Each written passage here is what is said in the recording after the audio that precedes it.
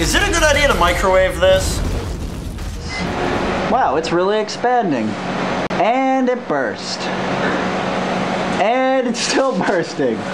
And it's propelling itself around like a jet engine. That was awesome. Can we have some light on the microwave so I can turn it off? In only 30 seconds, you can have a delicious jet soy sauce package. Wow, that smells nice. You can see right here how it made it into a nozzle. And it was able to jet itself all around the microwave. It's not baked on though, so you can probably just use a paper towel to get it off. Never microwave soy sauce packets. Punch a hole in it first and then it'll jet around. It's way cool.